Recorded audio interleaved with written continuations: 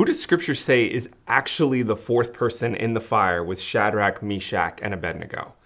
After everything that has happened in the first 2 chapters, why does Nebuchadnezzar even send these helpful Jewish exiles into the fire?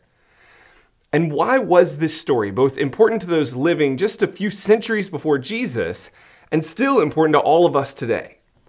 Well, we're going to explore these questions and more as we dive into this week's episode of Beyond the Words.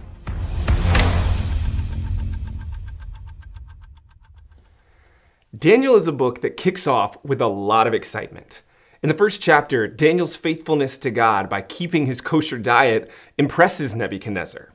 In chapter 2, Daniel interprets Nebuchadnezzar's dream, which no sorcerer, magician, or astrologer could figure out. And in both of these stories, it's profoundly clear that God is superior to Nebuchadnezzar and all of his gods. Even Nebuchadnezzar begins to recognize this. Well, now we're going to see another incredible event. A story that almost every child in Sunday school learned at some point. The story of Shadrach, Meshach, and Abednego and the fiery furnace. But here's the thing. Today, we're going way past the Sunday school version. Today, I want you to see the much deeper meaning of what's going on here. Over the next few minutes, I'm going to give you a lot of context and details that will really unpack this story. But here's my challenge. After we're done, I want you to go back and read it again. Read it again all the way through with all of this information in your mind and see how this opens your eyes to see this passage differently than ever before. This is actually the goal of Beyond the Words, to help you to do this. And so let's dive into Daniel chapter 3. In verse 1, Daniel says, Nebuchadnezzar made an image of gold, 60 cubits high and 6 cubits wide, and set it up on the plain of Dura in the province of Babylon. Now, most likely, what Daniel's describing here is some form of stele, which is a stone tower like an obelisk that is carved into a figure and covered with inscriptions. Now, if you look closely, you'll notice that we are not specifically told that this is a statue of Nebuchadnezzar, but context suggests that it probably is made to look like him. You see, in chapter 2, as Daniel was interpreting the statue in Nebuchadnezzar's dream, Daniel told Nebuchadnezzar that the head of gold on the statue represented him. So it seems that Nebuchadnezzar took him seriously and decided to form a golden statue of himself. And yet, while Nebuchadnezzar remembers this interpretation from Daniel, he seems to forget everything else about God that he learned at that time, and you'll understand what I mean later on. Whatever form this golden statue took, though, it was clearly massive and impressive. Daniel says that it was 60 cubits by 6 cubits, which is about 90 feet by 9 feet. And Daniel also tells us that it's made out of gold. This reference to massive amounts of gold shows us that there is also a deeper meaning going on in this story. If you've watched our previous videos, you might remember that the initial audience of Daniel's book was Jewish people living in the 2nd century BC. While the stories of Daniel may have been floating around for a long time, it wasn't until just a few hundred years before Jesus was born that they were compiled together. And this original Jewish audience that was reading Daniel is in a lot of trouble. They're under the power of a nation called the Seleucids, a nation that forbids them from practicing the Jewish faith, desecrates their temple, and attempts to Hellenize them, which means causing them to adopt Greek culture and giving up their Jewish culture.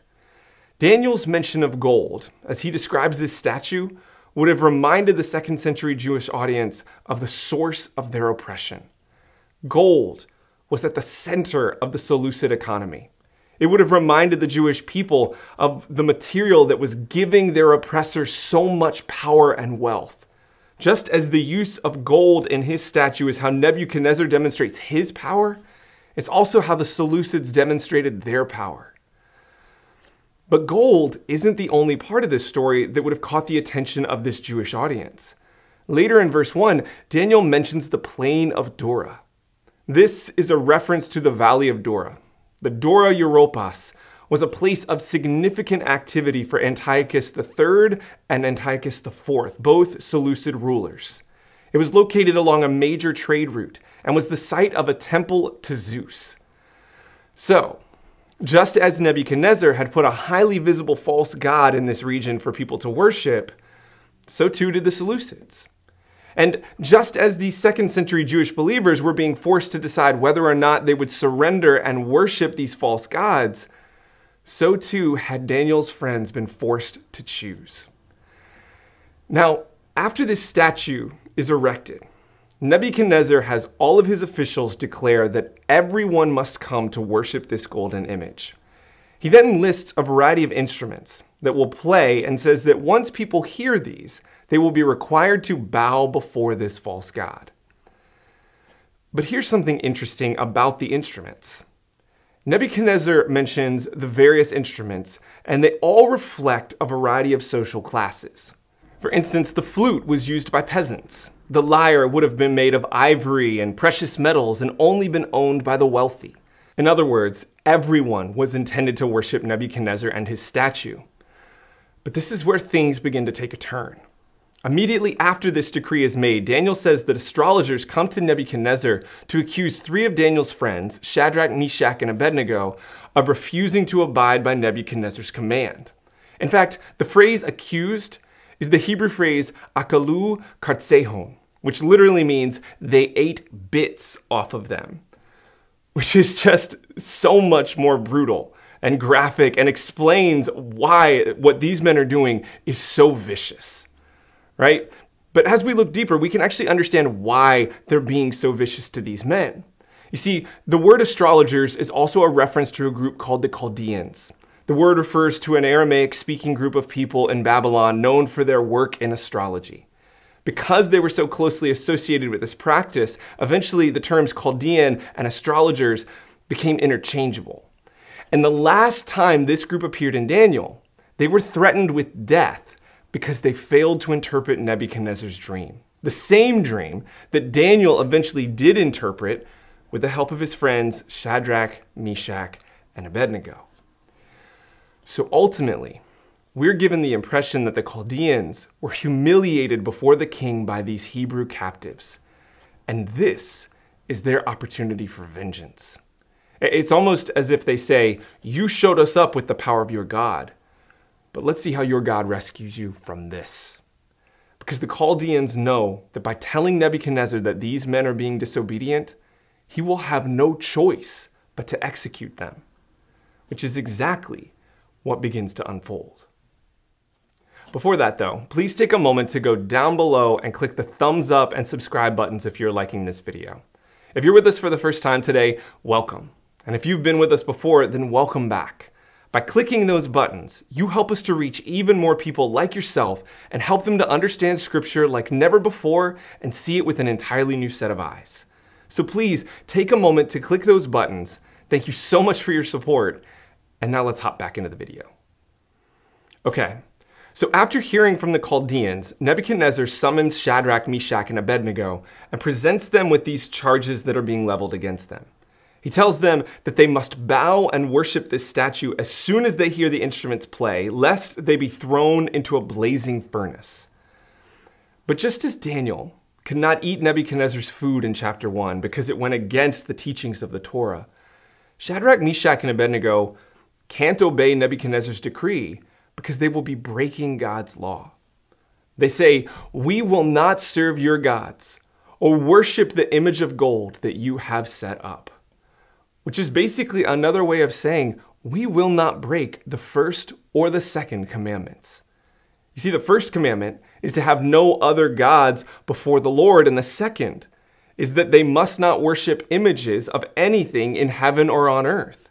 And just like how in the last chapter, Daniel approached Nebuchadnezzar with promises to interpret his dream despite the fact that God had given him no assurance that God would help him with this, Shadrach, Meshach, and Abednego remain faithful to the Lord without any assurance that God will save them from the fate that Nebuchadnezzar has in store for them. In both cases, all these men have to rely upon is their faith. And this is such a powerful reminder of what faith is. Faith is believing in God, not just when we have reason to believe God will help us. Faith is believing in God when we have no reason to believe that God will help us. We are faithful to God, not just because we think God will do what we want, but but because we worship God. And no human circumstance will change that.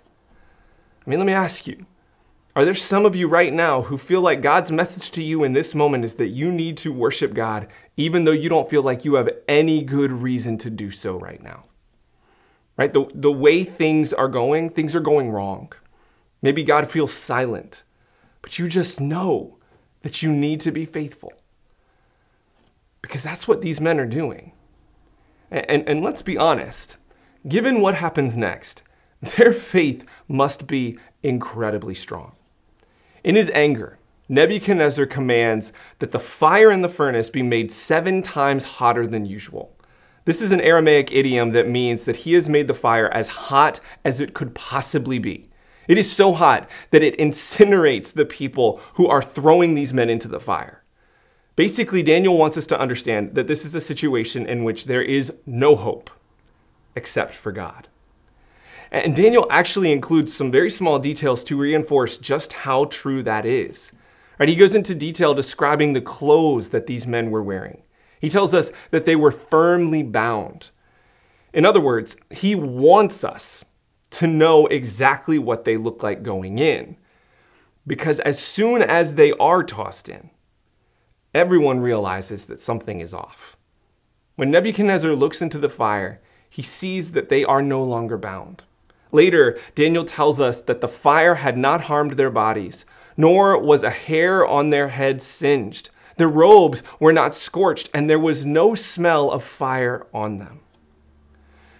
In other words, the same fire that killed Nebuchadnezzar's men just for getting close to it doesn't even touch Daniel's friends. And Daniel actually tells us why. In verse 23, Daniel says, "And these 3 men, firmly tied, fell down into the blazing furnace." And these words that Daniel uses here are very intentional. You see, the Hebrew word for fall down that is used here is nepal.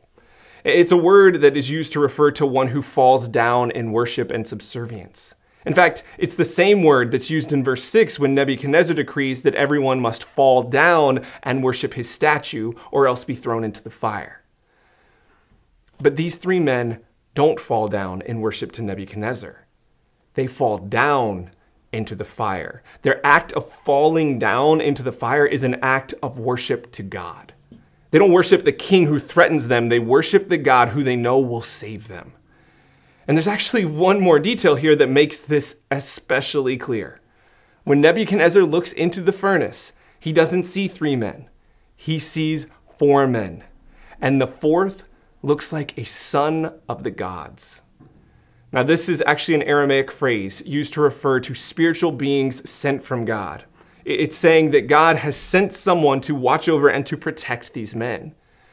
But the phrase son of God is also a phrase in Hebrew. It's an idiom for God. Regardless, though, what Daniel's trying to tell us is that God was in the furnace with them. Whether it was in the form of an angel, or if it was in the form of Jesus, right? Which as Christians is often our first instinct when we hear the phrase Son of God. Or whether it's just God's presence that was so amazing that they could hardly even put it into words and describe it. The point was that God was there. No fire, no idol is a match for the Lord. In fact, in the closing verse of this chapter, Nebuchadnezzar himself even realizes this.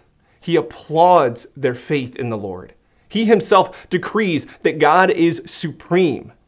And when you think about it, for the Jewish people living in the 2nd century, hundreds of years later, people who are being forced to compromise their faith, people who are threatened and coerced into worshiping false gods, for them, Shadrach, Meshach, and Abednego are a reminder of what true faith looks like. They might feel hopeless. They might feel like they have no choices in life. But when faced with a hopeless situation and no reasonable choice for survival, Shadrach, Meshach, and Abednego chose to be faithful to the Lord. And the 2nd century Jewish believers should too. In fact, maybe that's the lesson that the Lord's trying to show you and me today. Maybe you feel like it's not possible to truly be faithful to God right now. There's too many outside pressures around you. Too many other things demanding your time or your money or your energy. That there's too much at stake. And it feels like there's no way out without experiencing some harm, sacrificing something. Right? You might even be trying to find an excuse or a workaround because you just don't feel like you have any good options. But what God is saying to you through this chapter of Daniel right now is that you need to stay faithful to the Lord. Put your full trust in the Lord against all odds. Even without any assurances, trust in the Lord. And so I want to end by praying for you to be able to do just that. Now, after the prayer, make sure to stick around because I'm going to share with you what video you should definitely watch next in this series on Daniel and Revelation. But right now, let's pray. Well, Lord, we thank you for this moment in Scripture, for the incredible faith of Shadrach, Meshach, and Abednego, for the fact that they trusted you, even though they had nothing to go on. No promise, no assurance, just faith. And Lord, we ask that you will help us to have that kind of faith. You know what each person listening is facing right now. Hear our prayers, Lord. Grow our faith. Help us to be bold even when there's no hope, because we know that our true hope is in you, in our Savior and in our Messiah, Jesus. And so it's in his name that we pray. Amen. Well, that's it for this week. Thank you so much for watching. This video is just one in a series we're doing on Daniel and Revelation. So take a moment right now and click this link right here, which will take you to the next video that you should watch in this series. And again, thank you so much for watching. Have a great week, and we'll see you next time.